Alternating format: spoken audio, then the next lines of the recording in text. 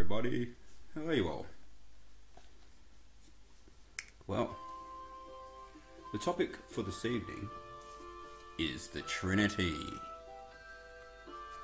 The definition: the central doctrine of religions of Christendom.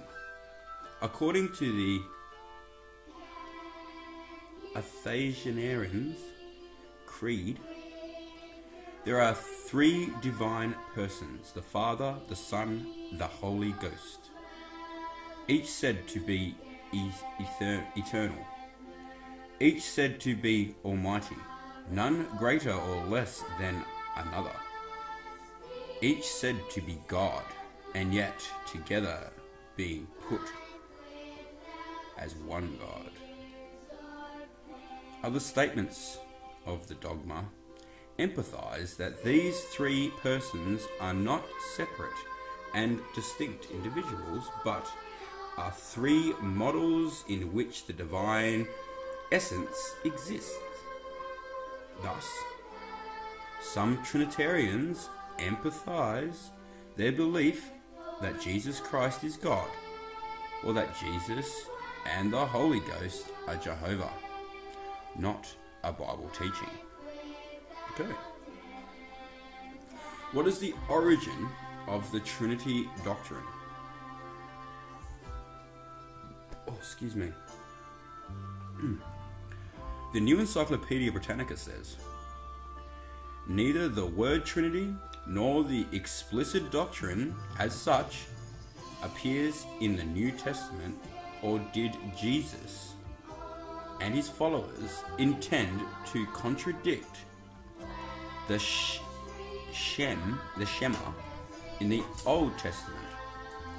Hear, O Israel, the Lord our God is one Lord. Deuteronomy 6:4. The doctrine developed gradually over several centuries, and through many controversies. By the end of the 4th century, the doctrine of the Trinity took substantially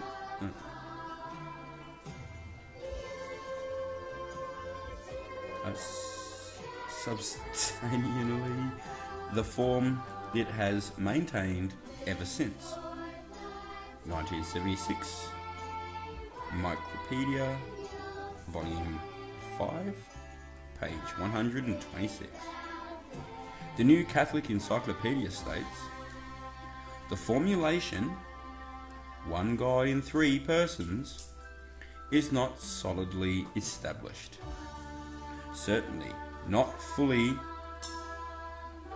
assimilated into Christian life, and its profession of faith. Prior to the end of the 4th century, I read that completely wrong.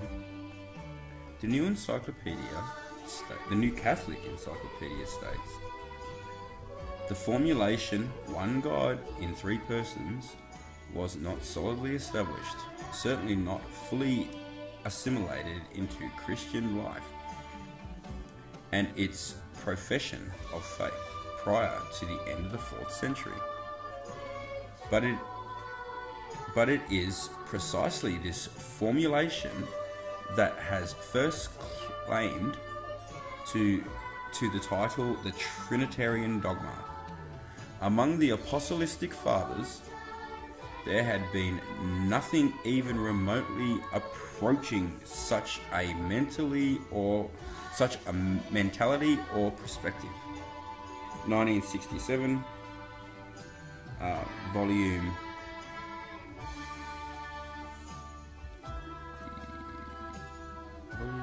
16, page 299. And that other one, they are Micropedia, it's volume 10, sorry. It's Roman numerals.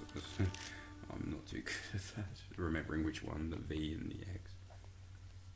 In the Encyclopedia America, we read, Christianity derived from Judaism, and Judaism was strictly Unitarian, believing that God is one person.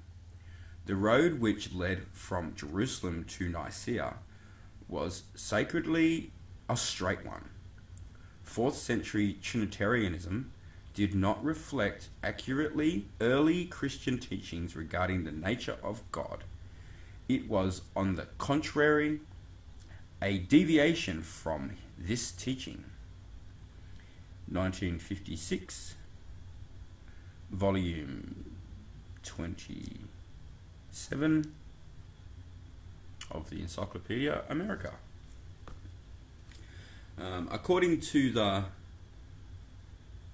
Nuvian Dictionary Universal, the Platonic Trinity itself merely a rearrangement of older trinities dating back to the earlier peoples, appears to be the rational philosophic trinity of attributes that gave birth to the three hypostates or divine persons taught by the Christian churches, Catholic churches. This Greek philosopher's, Plato, 4th century BCE, concept of the divine trinity can be found in all the ancient pagan religions. Paris, 1865 to 1870, edited by M. Latour, Volume 2, page 1467. John L. Mackenzie, S.J., in his Dictionary of the Bible, says, the Trinity of persons within the unity of nature is defined in terms of person and nature, which the Greek philosophical terms, actually the term do not appear in the Bible. The Trinitarian definitions arose as the result of long controversies in which these terms and others such as essence and substance were erroneously implied to by some theologians. New York, 1965, page 899.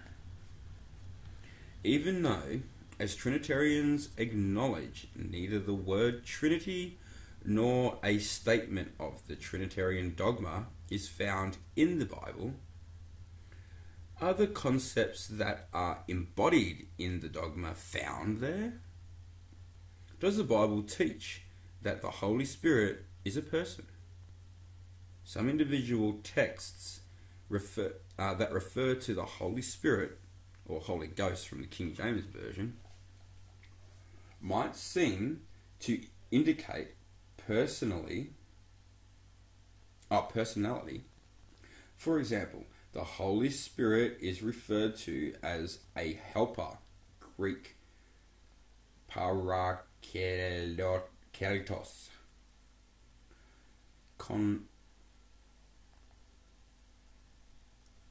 advocator, that teaches, bears witness, speaks, and hears.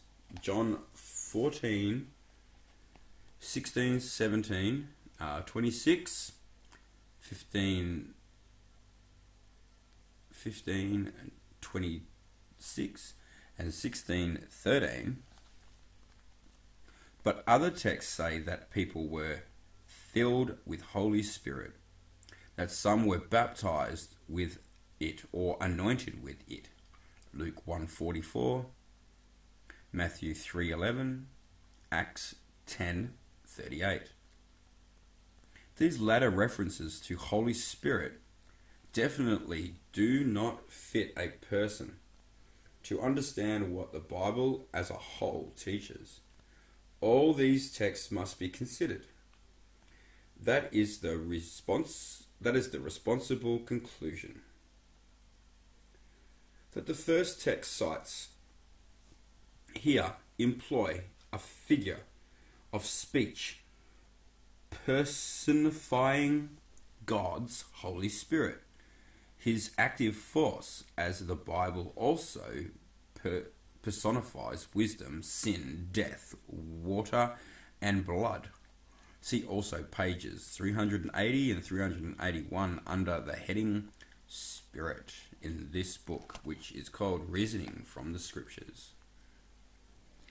Acts 7:55 and 56 reports that Stephen was given a vision of heaven, in which he saw Jesus standing at the right hand of God. But he made no mention of seeing the Holy Spirit. See also Revelation 7:10, 22:1 and 3. The New Catholic Encyclopedia admits the majority of New Testament texts reveal God's Spirit as something, not someone. This is especially seen in the parallelism between the Spirit and the power of God. 1967, volume XIII, page 575. That was easier. It also reports the apologists, Greek Christian writers of the 2nd century spoke too haughtily of the Spirit with a measure of anticipation, one might say, too impersonally. That didn't make any sense. It also reports in the apologist, Greek Christian writers of the 2nd century spoke too haughtily of the Spirit with a measure of anticipation, one might say, to impersonality. Volume XIV, page 296. Does the Bible agree with those who teach that the Father and the Son are not separate and distinct individuals? Matthew 26:39 says, Going a little further, he, Jesus Christ, fell on his face and prayed, My Father, if it be possible, let this cup pass from me. Nevertheless, not as I will, but as thou wilt. So not by his will, but by Jehovah's will. If the Father and the Son were not distinct individuals, such a prayer would have been meaningless. Jesus would have been praying to himself, of course, and his will would not necessarily have been the Father's will. John 8:17 and 18 says, Jesus answered the Jewish Pharisees, In your law it is written that the testimony of two men is true. I bear witness to myself, and the Father who sent me bears witness to me. So Jesus identifyingly spoke of himself as being an individual separate and distinct from the Father. And that's obvious, because Jesus said so many times that he came to make his Father's name known, not came to make himself known as God. Does the Bible teach that all who are said to be part of the Trinity are eternal, none having beginning? Colossians 1:15 and 16. He, Jesus Christ, is the image of the invisible God, the firstborn of all creation. For in him all things were created, in heaven and on earth. In what sense is Jesus Christ the firstborn of all creation? Trinitarians say that firstborn here means prime, most excellent, most distinguished. Thus, Christ would be understood to be not part of creation, but the most distinguished in relation to those who were created. If that is so, and if the Trinity doctrine is true, why are the Father and the Holy Spirit not also said to be the firstborn of all creation? But the Bible implies this expression only to the Son, according to the customary meaning of firstborn. It indicates that Jesus is the eldest in Jehovah's family of sons, and he's the first creation, and all things were created through him.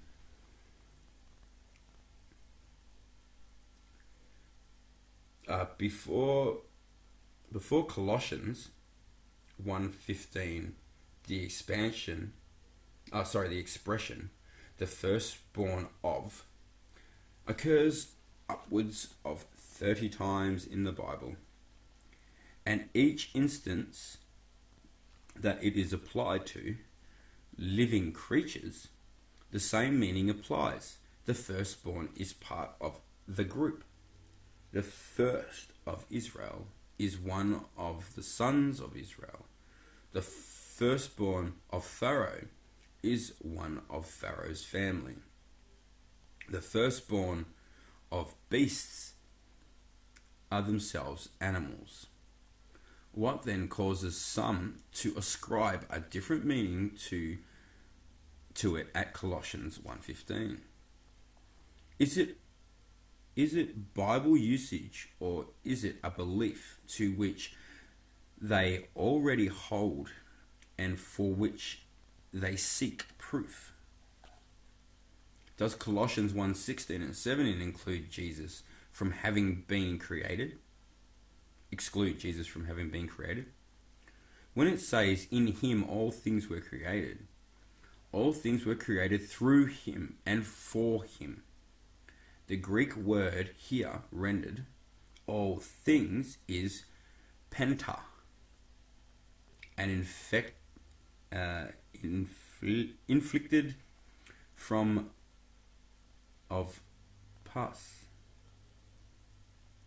And inflicted from of pus at Luke 13:2 renders this all other, reads any other, says anyone else. They're different in different Bibles, just different words that are used.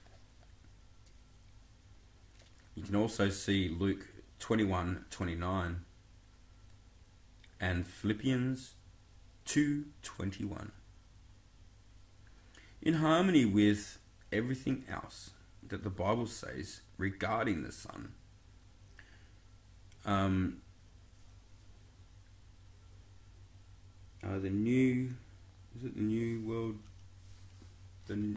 New Bible, whatever it is, assigns the same meaning to panta at Colossians 1:16 and 17, so that it reads in part, by means of him all other things were created.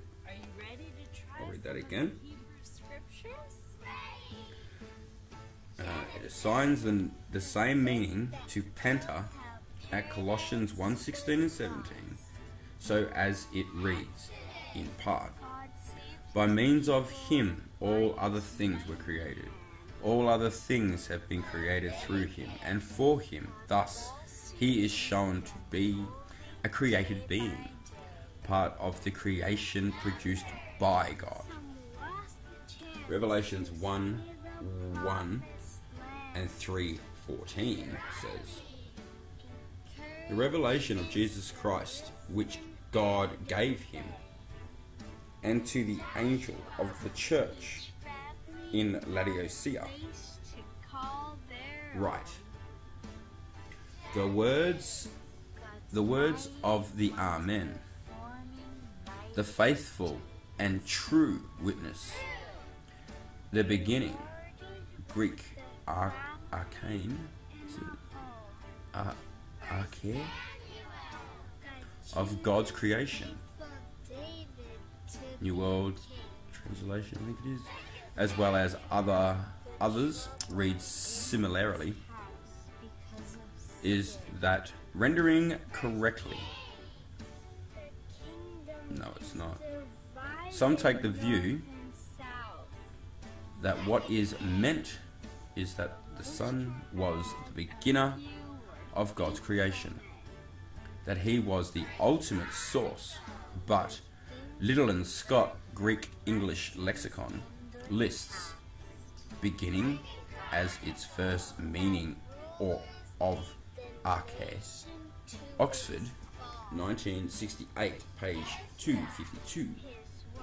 The logical conclusion is that the one being quoted at Revelation 3:14 is a creation, the first of God's creations, that he had a beginning. Compare Proverbs 8:22, whereas many Bible commentators agree the Son is referred to as wisdom personified. According to different Bibles, the one there speaking is said to be created. Prophetically, with reference to the Messiah, Micah 5:2 in the King James Version says, his goings forth have been from of old, from everlasting. The DY reads, this going forth is from the beginning, from the days of eternity. Does that make him the same as God? It is noteworthy that instead of saying days of eternity, the RS version renders the Hebrew as ancient days, the JB version days of old, and the New World Book days of time indefinite. Viewed in the light of Revelation 3:14 discussed above, Micah 5:2 does not prove that Jesus was without a beginning.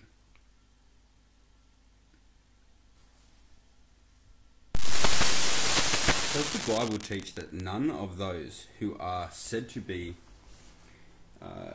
included in the Trinity is greater or less than another, that all are equal, that all are almighty? Mark 13:32 says, of that day or that hour no one knows, not even the angels in heaven, nor the Son, but only the Father. Of course, that would not be the case if the Father, the Son, and the Holy Spirit were equal or co-equal.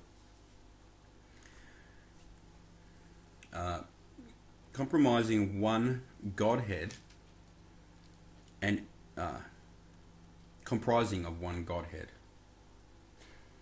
And if, as some suggest, the Son is limited by his human nature from knowing, the question remains.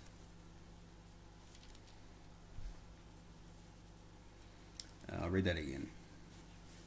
And if someone suggests that the Son is limited by his human nature from knowing, the question remains, why did the Holy Spirit not know? Matthew 2:20-23.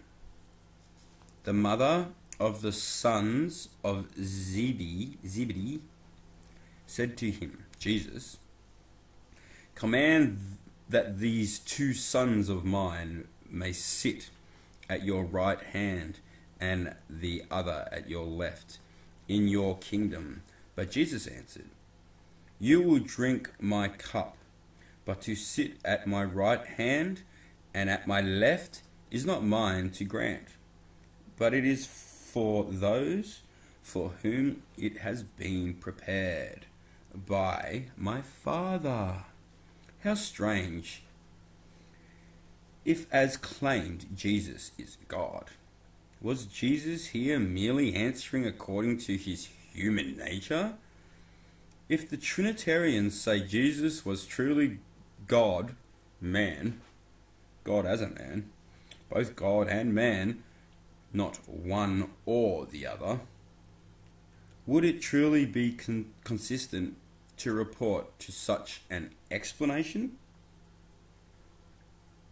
Does not Matthew 20:23 rather show that the Son is not equal to the Father? That the Father has reserved some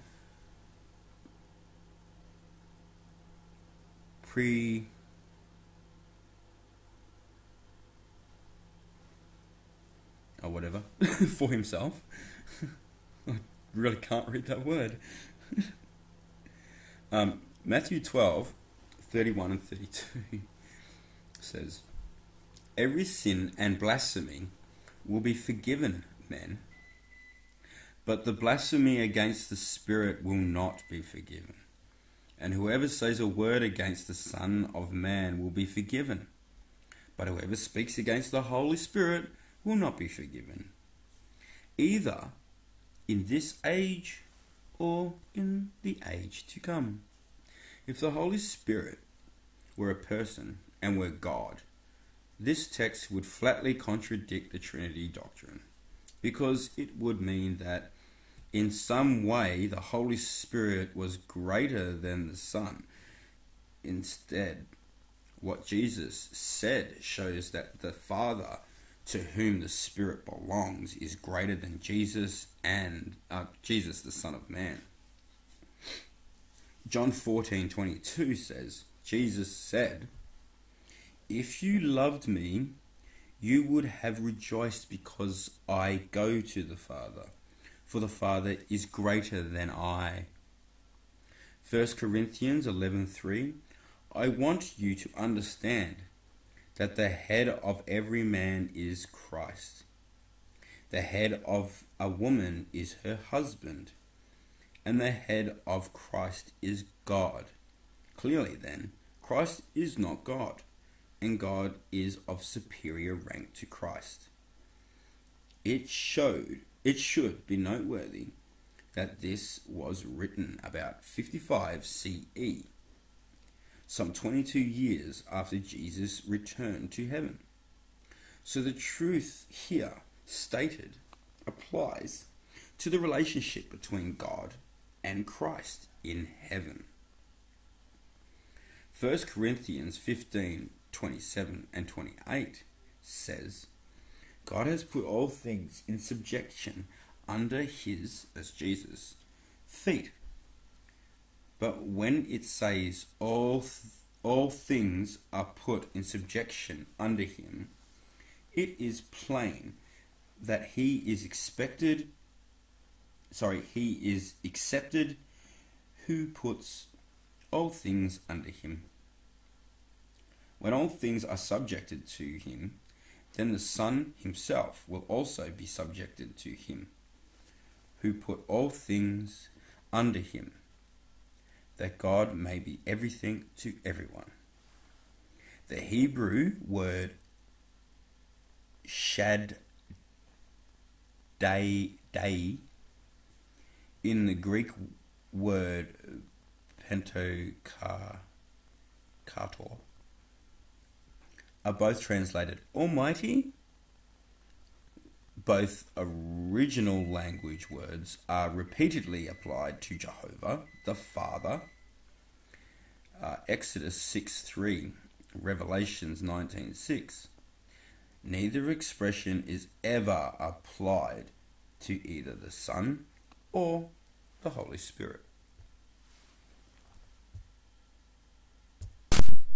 Does the Bible teach that each of those said to be part of the Trinity is God, Jesus said in prayer, Father, this is eternal life, that they know thee, the only true God, and Jesus Christ, whom thou hast sent.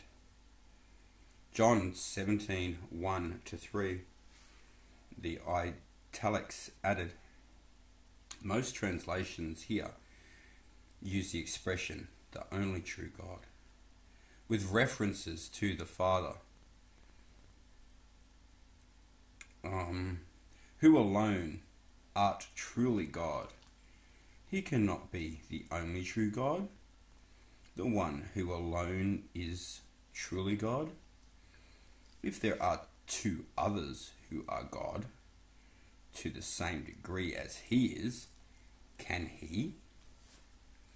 Any others referred to as gods must be either false or merely a reflection of the true God. 1 Corinthians 8, 5 and 6 says, although there are many being so-called gods in heaven or on earth, as indeed there are many gods and many lords, yet for us there is one God, the Father, Lord, from whom are all things, and from whom we exist, and the one Lord Jesus Christ, through whom all things and through whom we exist.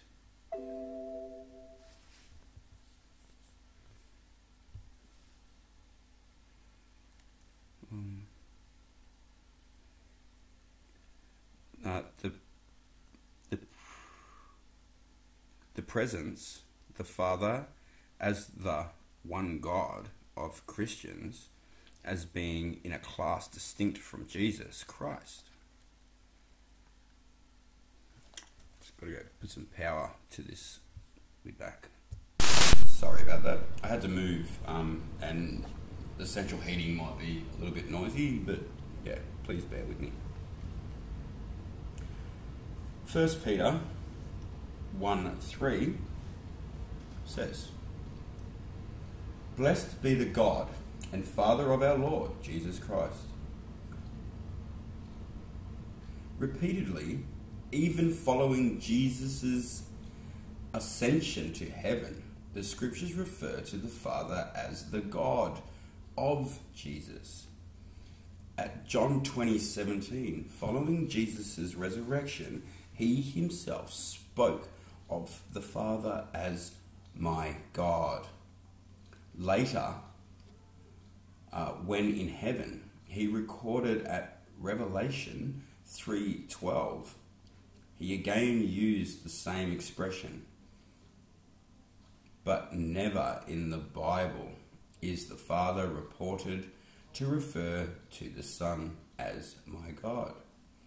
Nor does either the Father or the Son refer to the Holy Spirit as my God.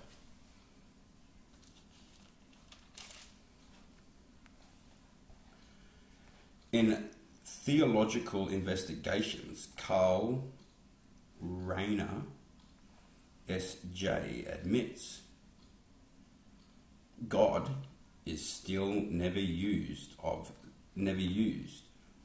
the Spirit, and literally the God is never used in the New Testament to speak of the Holy Spirit.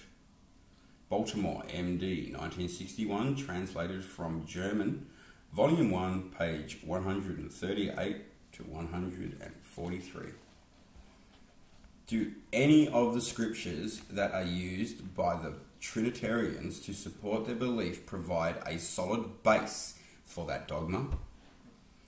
A person who is really seeking to know the truth about God is going to search the Bible, hoping to find a text that he can construct as fitting what he already believes.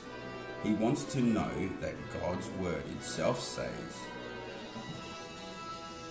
he may find some texts that he feels can be read in more than one way. But when these are compared with the biblical statements on the same subject, their meaning will become clear. It should be noted that at the outset, that most of the texts used as proof of the Trinitarian the Trinity actually mention only two persons. Note, not three. So even if the Trinitarian explanation of the texts were correct, these would not prove that the Bible teaches the Trinity. Consider the following. Unless otherwise indicated, all the texts quoted in the following section are from the RS, which is the Revised Standard Version, second edition, 1971. Text in which a title that belongs to Jehovah is applied to Jesus Christ, or is claimed to apply to Jesus. Alpha and Omega. To whom does this title properly belong? In Revelations 1:8, its owner is said to be God, the Almighty. In verses 11, according to the King James, that title is applied to one whose description thereafter shows him to be Jesus Christ. Thereafter to be Jesus Christ. But scholars recognize the references to Alpha and Omega in verses 11 to be superfluous. And so it does not appear in the... Well, there's a heap of books there. In the Revised Standard Version,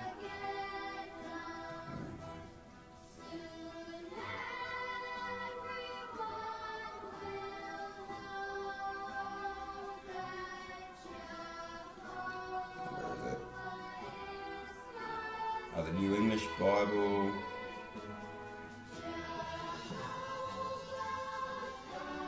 the Jerusalem Bible, 66.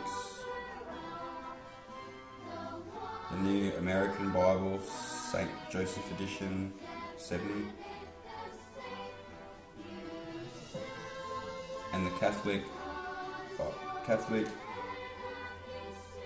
Chalna Deu version, 1950, as printed in 1941. Many translations of Revelations into Hebrew recognize that the one described in verses 8 is Jehovah. And so they restore the personal name of God there. In the New World, is it? It is the...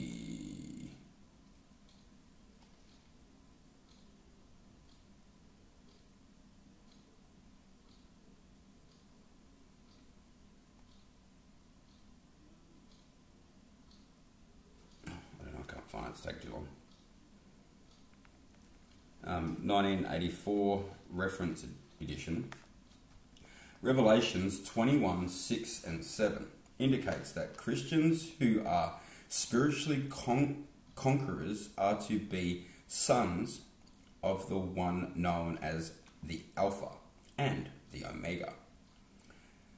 That is never said of the relationship of Spirit-atoned Christians to Jesus Christ. Jesus spoke of them as his brother. In Hebrews 2:11 and Matthew 12:50 and also 25:40. But those brothers to Jesus are referred to as sons of God Galatians 3:26 and 4:6. At Revelations 22:12, on the TEV, inserts the name Jesus, so the reference to Alpha and Omega in verses 13 is made to apply to him. But the name Jesus does not appear there in Greek, and other translations do not include it. At Revelations 22:13, the Alpha and Omega is also said to be the first and the last, which expression is applied to Jesus at Revelations 1:17-18. Similarly, I hate that word, the expression apostle is applied to both Jesus and to certain others of his followers. But that does not prove that they are the same person or are of equal rank, does it? In Hebrews 3:1, so the evidence points to the conclusion that the title Alpha and Omega applies to Almighty God, the Father, not the Son. Saviour. Repeatedly, the scriptures refer to God as Saviour. At Isaiah 43:11, God even says, "Besides me, there is no Saviour." Since Jesus is also referred to as a Saviour, are God and Jesus the same? Not at all. Titus 1:3-4 speaks of God our Saviour, and then of both God the Father and Christ Jesus our Saviour. So both persons are Saviours. Jude 25 shows the relationship, saying God our Saviour through Jesus Christ our Lord, italics added. You can also see Acts 13:23 at Judges 3:9, the same Hebrew word, Moshiach, rendered Saviour or Deliverer, that is used at Isaiah 43:11, is applied to Othenel, a judge in Israel. But that certainly did not make Othenel Jehovah, did it? A reading of Isaiah 43:1-12 shows that verse 11 means that Jehovah alone was the one who provided salvation or deliverance for Israel. That salvation did not come from any of the gods of the surrounding nations. God. At Isaiah 43:10, Jehovah says, "Before me no God was formed, nor shall there be any after me." Does this mean that because Jesus Christ is prophetically called Mighty God at Isaiah 9:6, Jesus must be Jehovah? Again, the context answers no. None of the idolatrous Gentile nations formed a god before Jehovah, because no one existed before Jehovah, nor would they at any future time from any real live God that was able to prophesy in Isaiah 46:9 and 10. But that does not mean that Jehovah never caused to exist anyone who is properly referred to as a god. It's Psalms 82:1 and 6, and in John 1:1, the new word, at Isaiah 10:21, Jehovah is referred to as Almighty God, just as Jesus is in Isaiah 9:6, but only Jehovah is ever but only Jehovah is ever called God Almighty. Genesis 17:1. If a certain title or descriptive phrase is found in more than one location in the scriptures, it should never hastily be concluded that it must always refer to the same person. Such reasoning should lead to the conclusion that Nebuchadnezzar was Jesus Christ, because both were called King of Kings. Daniel 2:37 and Revelation 17:14, and that Jesus' disciples were actually Jesus Christ, because both were called the light of the world. Matthew 5:14 and John 8:12. We should always consider the context and any other instance in the Bible where the same expression occurs. Application to Jesus Christ by inspired Bible writers of passages from the Hebrew scriptures that clearly apply to Jehovah.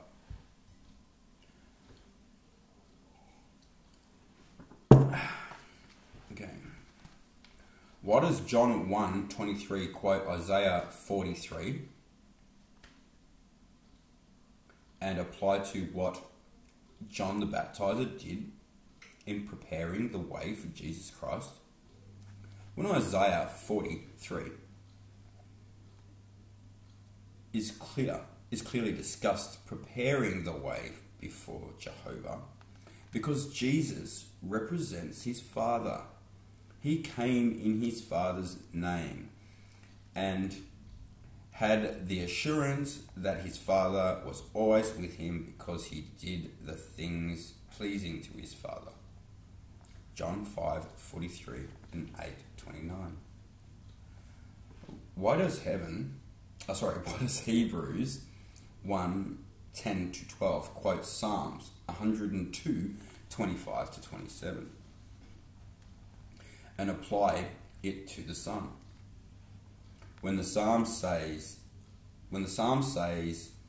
that it is addressed to God, because the Son is the one through whom God performed the creative works, they're described by the psalmists.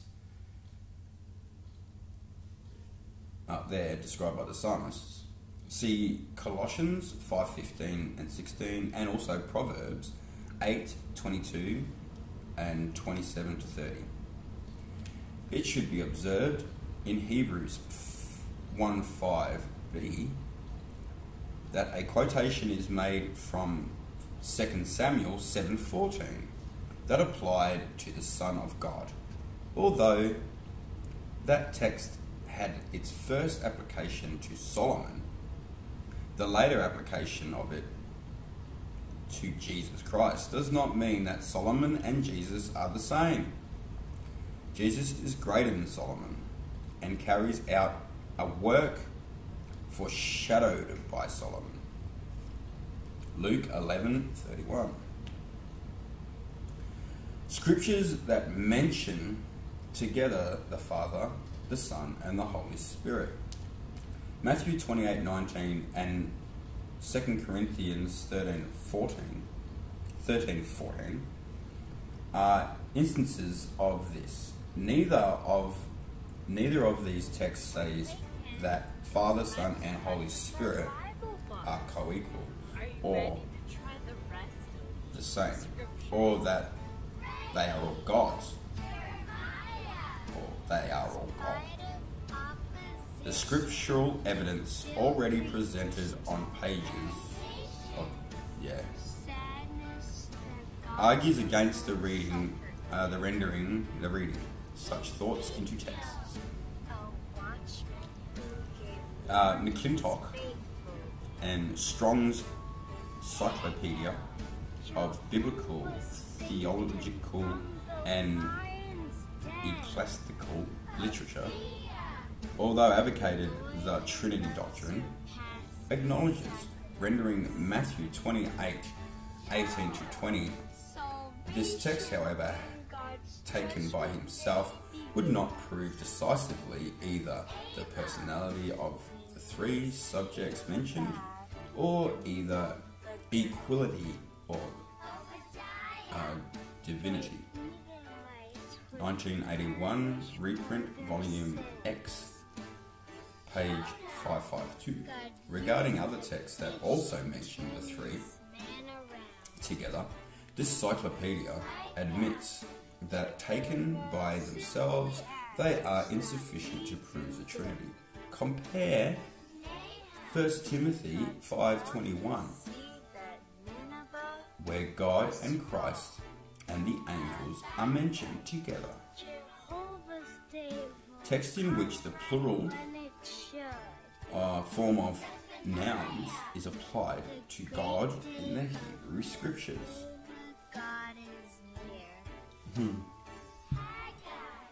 At Genesis 1:1, the title God is translated from Elohim, which is plural in Hebrew. Trinitarians construe this to be an indication of the Trinity. They also explain Deuteronomy 6:4 to imply the unity of members of the Trinity when it says, "The Lord of God, the Elohim, is one Lord."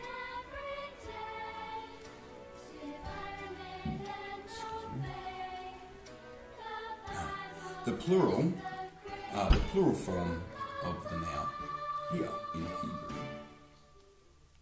is the plural of majesty or excellence.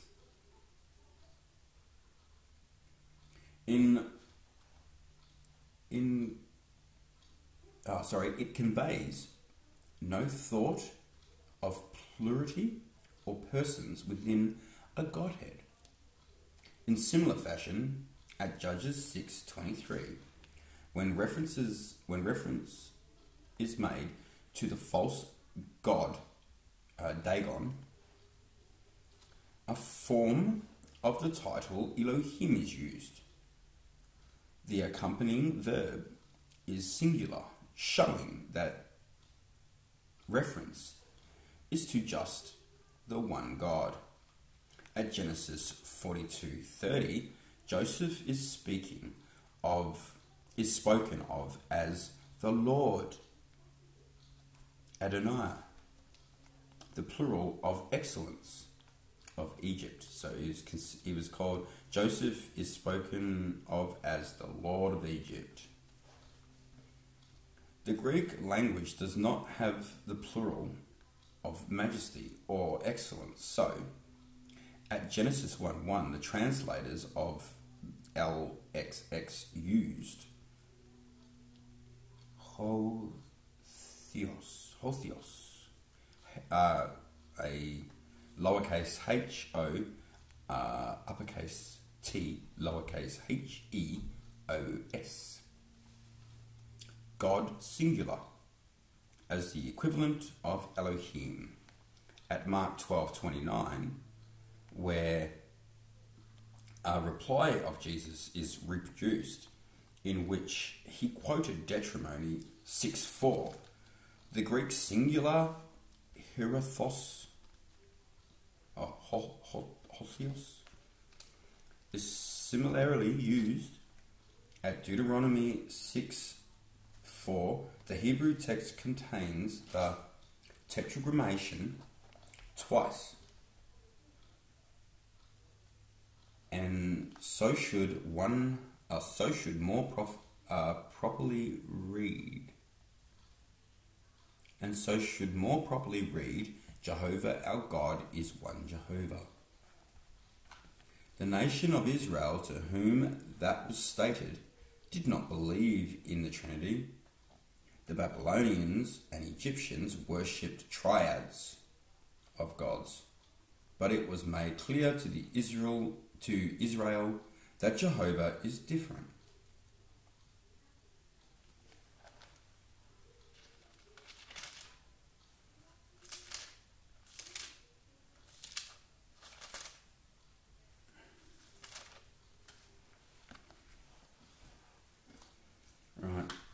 There's a lot of scriptures.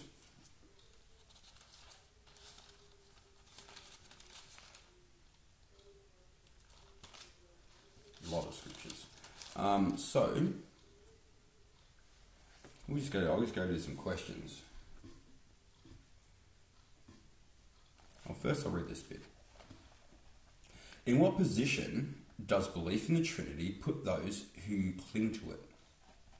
It puts them in a very dangerous position. The evidence is indisputable that the dogma of the Trinity is not found in the Bible, nor is it in harmony with what the Bible teaches. It grossly misrepresents the true God. Yet Jesus Christ said, "The hour is coming, and now is when the true worshippers will worship the Father in spirit and truth. For such the Father seeks to worship him."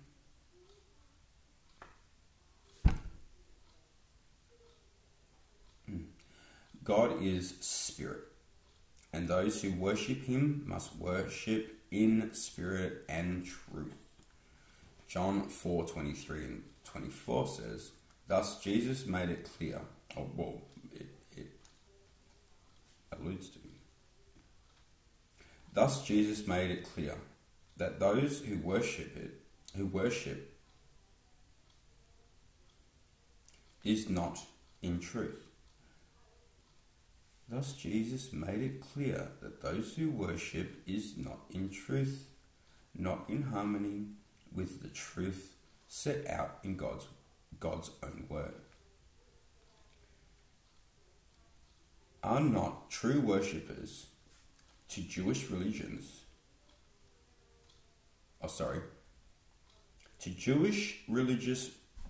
leaders of the first century, Jesus said, "For the sake of your tradition, you have made void the word of God, you hypocrites." Well, did Isaiah prophesy of you when he said, "This people honors me with their lips, but their heart is far from me. In vain do they worship me, teaching as doctrines the precepts of man."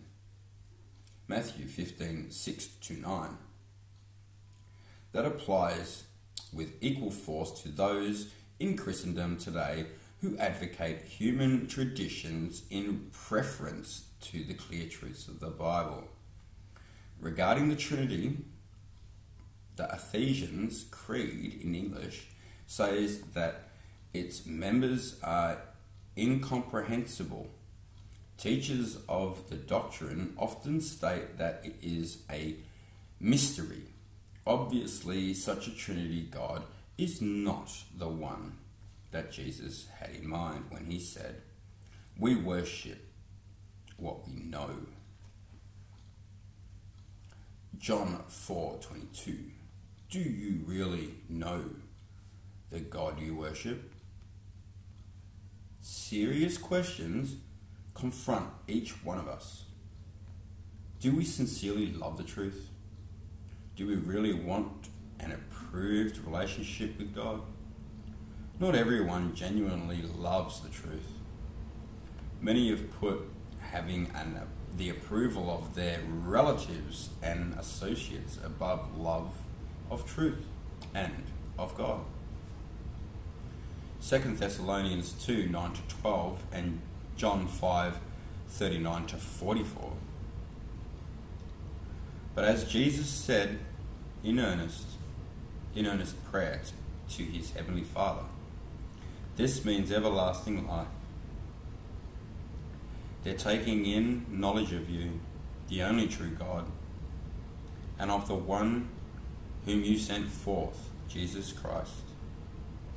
John 17:3 and Psalms 144:15 truthfully states, "Happy is the people whose God is Jehovah." That be I. When someone says, "Do you believe in the Trinity?" you might reply, that it is very popular believing in the Trinity in these days. But did you know that this is not what is taught by Jesus and his disciples? So we worship the one that Jesus said to worship. When Jesus was teaching, here is the commandment that he said was greatest. At Mark 12:28-30, Jesus never claimed to be equal to God. He said at John 14:28, and then what is the origin of the Trinity doctrine? Notice what well-known encyclopedias say about that.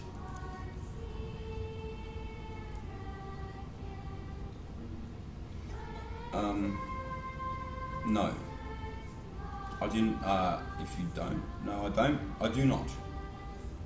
You see, there are Bible texts that I could never fit in with that. Never fit in with that belief. Here is one of them: Matthew 24:36. Perhaps you can explain it to me.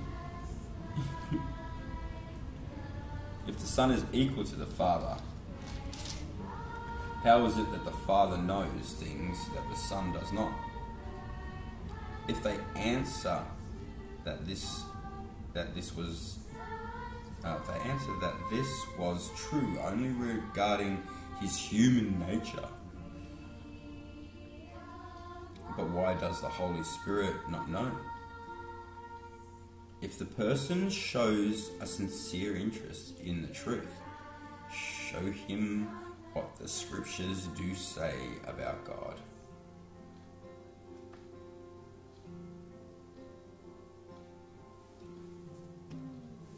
Another possibility: we do believe in Jesus Christ, but not in the Trinity. Why? Because we believe what the Apostle Peter believed about Christ. What did he say there? It was Matthew 16, was it?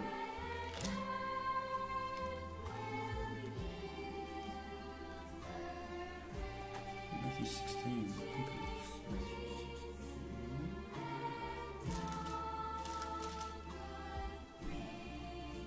Bear with me. He said to them, you thought, who do you say I am? Simon Peter answered, you are the Christ, the Son of the living God. In response, Jesus said to him, happy are you, Simon, son of Jonah, because flesh and blood did not reveal it to you, but my Father in heaven did. Also I say to you, you are Peter, and on this rock I will build my congregation, and the gates of the grave will not overpower it. I will give you the keys of the kingdom of the heavens, and whatever you may bind on earth will already be bound in heaven, and whatever you may loosen on earth will already be loosened in heaven. Then he sternly instructed his disciples not to tell anybody that he was Christ.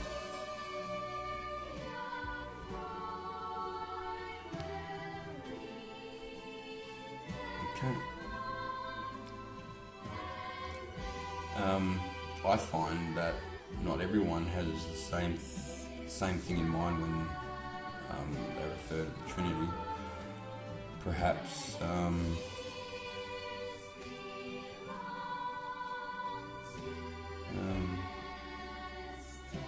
I appreciate that explanations, but what I believe is only what the Bible teaches.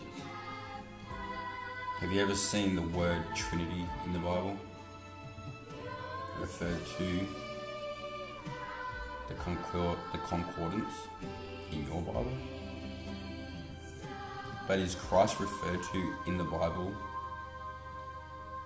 Yes. And we believe in him. Notice here, in the concordance under Christ, one of the references is to Matthew 16:16. Simon Peter answered, "You are the Christ, the Son of the living God." So that's what we believe. That's what I believe. If a person draws particular attention to John 1:1, I am acquainted with that verse. It's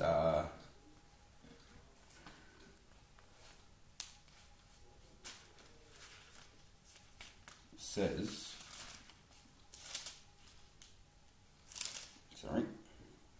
in the beginning was the Word, and the Word was with God, and the Word was a God. Not God, not the Word was God, the Word was a God. Jesus was a God. Okay? I am acquainted with that verse. In some Bible translations it says that Jesus is God, and others say that he is a God. Why is that? Could it be the next verse says what he was? Because it says he was with God. Might it also be because of what is found here at John 1:18, where it says, "No man has seen God at any time. The only begotten God, who is at the Father's side, is the one who has explained him." So what he's saying is no one has seen God. They've only seen his begotten God, which is Jesus. Okay?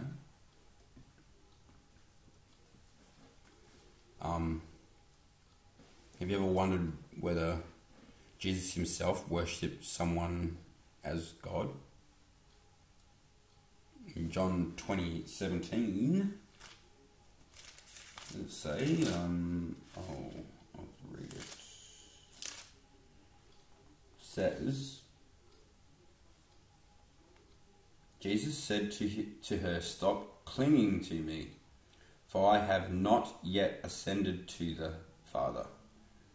But go to my brothers and say to them, I am ascending to my Father and your Father, and to my God and your God." Okay?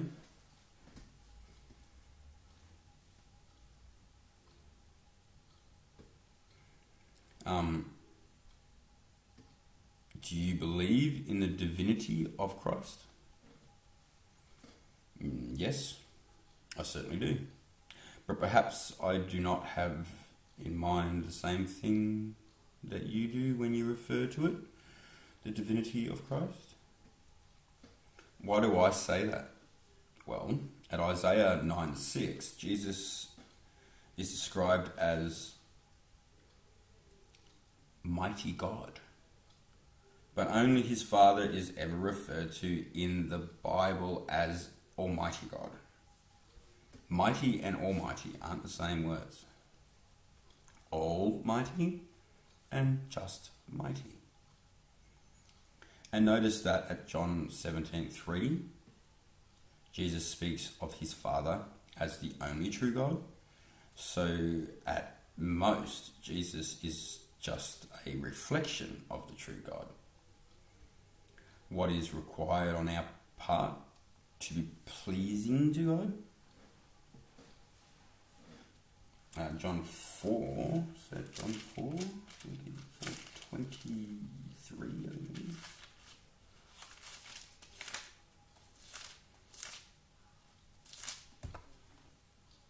23, where is it? "Nevertheless, the hour is coming, and it is now, when the true worshippers will worship the Father with spirit and truth. For indeed the Father is looking for ones like these to worship him. God is a spirit, and those worshipping him must worship with spirit and truth. The woman said to him, I know the Messiah is coming, who is called Christ. Whenever that one comes, he will declare all things to us openly. Jesus said to her, I am he, the one speaking to you.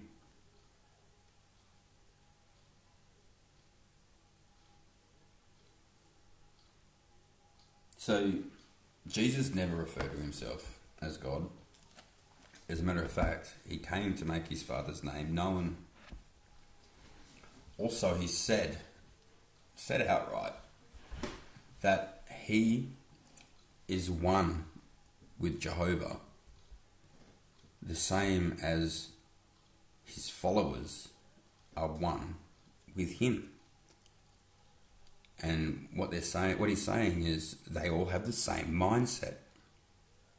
And that also is in creating us. Because when Jehovah said to Jesus, we'll make him in our image, he wasn't saying we'll make him look like us. He was saying we'll make him to reflect our qualities. Which is exactly what we are. We are reflections of him. But we weren't supposed to know the dark side. Satan saw to that. But yeah, it's not how we think. It's not how they are teaching. You need to be really careful, especially with Catholicism, because a lot of people look at them as like they're an authority, and they're so big, and they've got so many numbers, and they're all over the world. The world, the flat earth. They're everywhere. Yeah, you can walk into any Catholic church, most churches. I don't think I know any besides maybe one that doesn't have any decorations, doesn't have a statue of Mary or a cross or some pagan thing. And also they have collection plates. They hand out collection plates. You're not supposed to do that. The Bible tells us that you receive the word free, you give it free. You're not supposed to charge people for it. Priests who get paid for teaching the Bible is wrong. It's against what the Bible says. And also, aren't they supposed to be receiving their reward from Jehovah? Why would they want anything now? And if they're teaching things like the Trinity and stuff, well, there you go. Fair enough, fine. Might as well ask for money for teaching people lies. Yeah? You're teaching them the truth. Well, see, if they were actually teaching people the true word of God and not their dogmas, then they'd be definitely, trying to make money off God's word. But what they're doing is they twist it to say what they want, to scare people into handing over their cash. That's all they're doing. They want your money. Just like the rest of the system, Satan's system. It's full of evil, nastiness, and greediness. And unfortunately, we have to go through it to get to the good bit. And the good bit will be everlasting.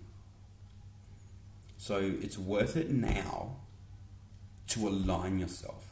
It's worth it now to do what's needed.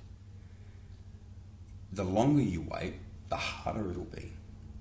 The more it's like trying to give up smoking, I suppose. They say the more times you try, the more chance of success. But if you don't try, then yeah, you're not going to succeed at all. You can't. You can't succeed. No way. So you've got to put in effort. You've got to give it your all. And if you accept teachings from men, other people, as truth of God and truth about Jesus and just truth about yourself, your life, your soul, yourself, you, life. They're teaching you things and you're believing it and it's not true, then it's just because you don't want to put the time in to find out, and it's easier just to believe them because they tell you they're the authority and they've done their homework, they've done it all, no need to worry about it. Put your money in the plate, we'll pass it around 3 or 4 times during the session, put your money in there, then come up and we'll do the communion as well, where you can receive the wine and the bread. That's completely wrong too, people. Totally wrong. That is not for everybody. You know that when Jesus was on earth, at the time when they broke bread and they did the communion, Jesus had many followers like us. Hundreds, thousands. He had lots and lots of followers. But the only ones present at the communion were the disciples. We are to observe the communion, but we're not supposed to partake. We're not supposed to drink the wine, the blood of Jesus, and we're not supposed to eat the bread unless we are anointed. If we were supposed to be doing that every Sunday or Saturday or whatever, because apparently that's what they do, isn't it? They do it every week. If we were supposed to do it, and we were supposed to consume it, it wasn't just for those apostles, then he would have done it with all his followers when they were on the mountain, when he made all the fish and the bread, both times, you know?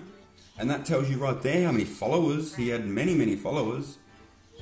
So if that communion was for everybody, he would have done it with everybody, but he didn't, did he? He did it with his disciples only. That tells you something. And it also tells us to, what's it called? To observe this. It doesn't tell us to partake in it. Okay? So if you're drinking the wine and you're eating the bread, then you're basically saying, as far as you're concerned, you're anointed, you're an apostle, and you are worthy. Do you think, would you think you're worthy? Really? Because I'm pretty sure the only way you can be considered worthy is through Jehovah, by anointing you. So just be careful, people. And yeah, thumbs up. Great. Good session. I enjoyed it. Sorry, I'm not a very good reader, but yeah, that's not the point. The point is the knowledge, the truth, and the love. The love. That's what it's all about. Okay. So yeah, tomorrow I'm doing my next experiment. My next experiment of the mysterious globe. And it's going to be about tides. And I'm going to prove that the tides aren't made by the moon. So be on the lookout for that one. And I hope you enjoyed this one. Much love, everybody. God bless you all. And thanks. Bye.